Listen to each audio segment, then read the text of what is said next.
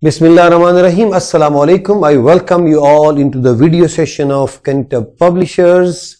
Before we go into the topic, make sure that you are having a book of General Science Class 1 CSS series, and along with that it will be far better to have the workbook as well, because हमने जो activities science book में करनी है उन सब का practice पूरा का पूरा आपके पास वर्कबुक में मौजूद है। और इसके अलावा समर पैक मौजूद हो तो इससे ज्यादा बेहतर होगा, क्योंकि at the end of summer vacations जितना टास्क दिया गया है वो आप करके आपकी लर्निंग और इन्हांस हो जाएगी। और इसके साथ अगर कहीं जरूरत पड़ती है तो कैंटब पब्लिशर्स ने आपके लिए रिसोर्स भी अपने ऑफिशियल वेबसाइट पे अपलोड किया हुआ है। Dear students, we were studying about different types of animals. You have seen these 6 pictures. आप लोगों ने ये 6 पिक्चर्स देख लिए और इसमें आपने मुख्तलिफ किस्म के एनिमल्स देख लिए। मजीद मैं आपको दिखा रहा हूँ। I'm going to show you some other pictures. Yeah, but before that, just let's have a read to the text of the book. थोड़ा सा इस टेक्स्ट को पढ़ते हैं।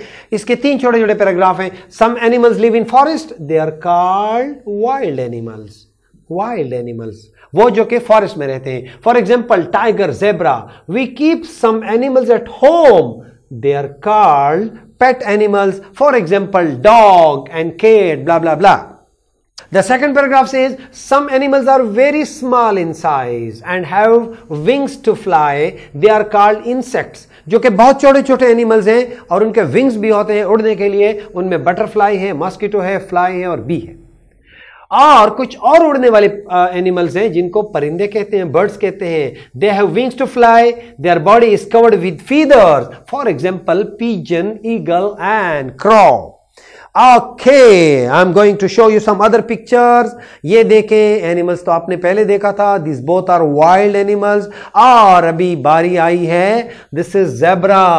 ये तीनों एनिमल्स कौन से हैं? ये वाइल्ड एनिमल्स हैं। ये कहाँ पाए जाते हैं? ये जंगल में पाए जाते हैं।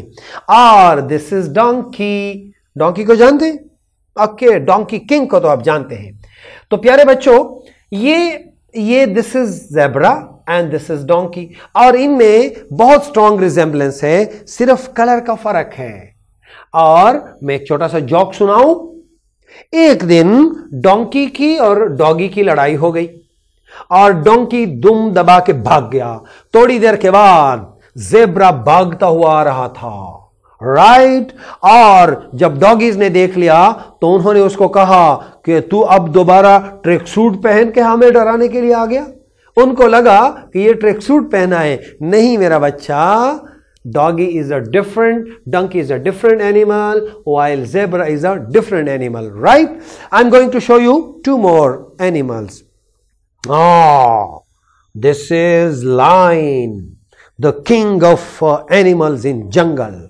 एंड दिस इज टाइगर, सबसे तेज भागने वाला, जंगल का तेज भागने वाला जानवर, एनिमल, बहुत तेज।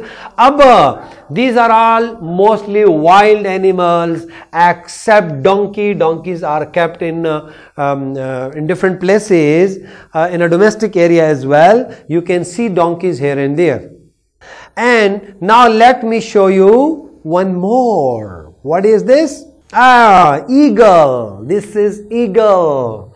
This flies in air. It has wings, right? And let me show you some other flying animals. And this is beautiful butterfly. You have studied about this.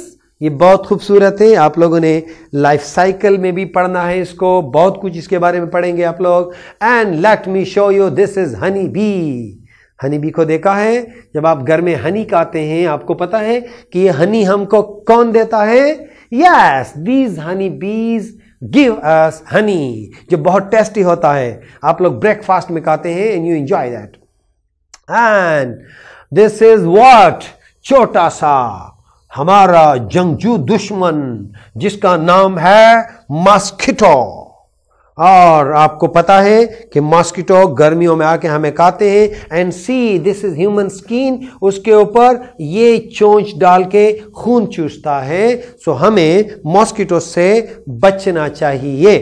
And let me show you one beautiful तो नहीं कहूंगा, ये वो fly है कि जहां पे गंदी चीजें देखता है उसके ऊपर भिनभिनाता है।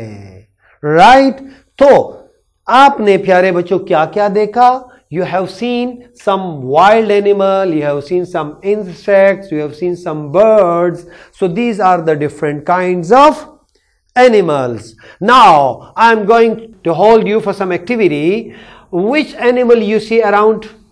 Paste their picture on your scrapbook. Make their profile by answering the following question. उसका नाम लिखना है, उसका लिविंग प्लेस लिखना है, उसका फूड टू ईट क्या है, साइज है, बिग है, स्मॉल है या वेरी स्मॉल है, और उसका होम कहां है।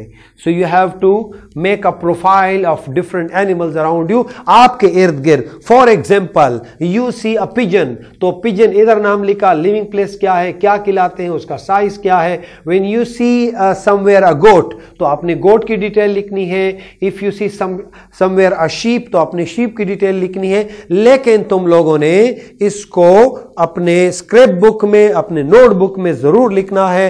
And this activity is going to be your homework. हाँ, इसके अलावा there are some other activities also in your workbook. तो आपने प्यारे बच्चों अपने वर्कबुक की भी एक्टिविटीज इसके साथ करनी है।